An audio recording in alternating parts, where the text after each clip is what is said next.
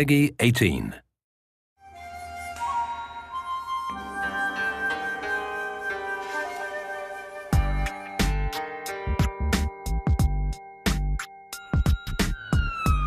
We're in New York today for New York Comic Con. We're going to be revealing for the very first time Sleeping Dogs' brand new story mission add-on pack, which I can reveal the name to you now is Nightmare in North Point. We've really tried to do something a little bit off the wall that's still very much in sync with the game's Hong Kong cinema roots. We're really proud to be able to show this to the community for the first time today.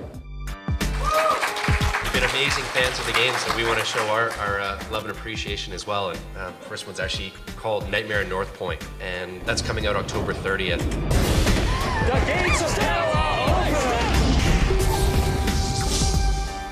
What were your first impressions of the game as a game when you first saw it? I certainly wanted to play it, which is a huge sort of benchmark for me. We see so much stuff, and you know, not everything we see is great, but we saw this and we were kind of, you know, we didn't have to squint much to realise that this could be an absolutely huge, awesome game. And when you couple that with the development team that are working on it, I mean, they've got some really, really talented guys at UFG. When United Front Games was starting to get formed, we came together, brought along other great people that we knew, and there was immediate chemistry because we'd worked together and we knew we gelled, which was really important. We did a lot of research. We threw around a lot of different ideas, and some of them pretty wacky. And then we basically, within a couple weeks, landed on the concept of the undercover cop. We knew that that was a very strong theme in Hong Kong cinema. And then basically we knew that we had to go in and make very engaging characters. So we knew that we had to do our research, really understand what these crimes are all about, really understand Hong Kong as a place, and then make Wei Shan a product of his environment. In Sleeping Dogs, we see Hong Kong as like a really important character in the game, and I think it's something that's added a lot of exoticness and a lot of colour. The actors themselves really clicked, you know, they really got along well, and I think it comes through in the performance. I have a counteroffer from Mr. Lee. I'd appreciate if you relay this back to him word for word. Can you do that? So, does anyone have any questions? I wanted to inquire about what could have made the game I feel more badass was if they allowed you to choose whether you wanted to become the head of the triad. We did actually have a lot of discussions about that and about the ending, and I think what it really sort of came down to at the end was there was a very sort of specific story that we wanted to tell about what Wei had gone through emotionally and physically, you know, with betrayals and losing, you know, people he really cared about. And so with limited, you know, time and having to wrap the game up as well, felt like we wanted to tell that very specific ending, but it is a great point.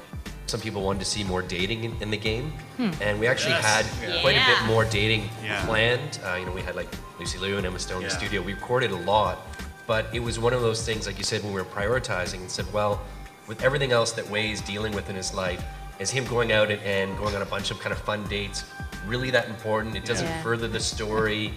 We kind of de-emphasized that and really scaled that down quite a bit. I'm not supposed to eat pork, but I really want to know what pork buns taste like.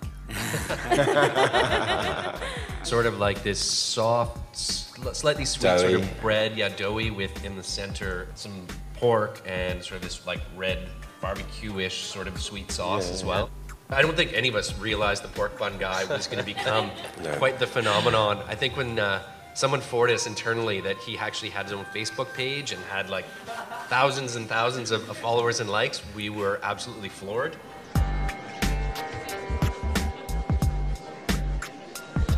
I definitely feel like I got some insight on how the developers began to develop the game and how they wrote the thought process about them, you know, adding different DLC and how they wanted to incorporate different parts of Asian cinema. When you play a game and you get to meet the people who have participated in creating this game, it not only is it inspirational, it's completely informative, and it's just an awesome way to connect.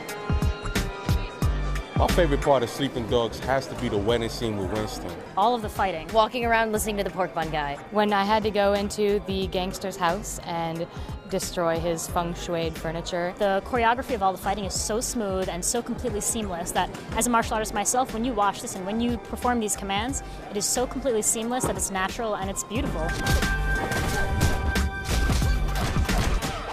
I love the trailer for the new DLC. It looks very exciting and very just really cool. It's great to see this new DLC and the game being supported too. And I'm really happy that they went at such great lengths to incorporate so much Chinese lore into it and not just do an easy zombie DLC. I am super excited because it's Chinese vampires and those things scare the living crap out of me. I think it's going to be something that fits well into the world and that we can look forward to.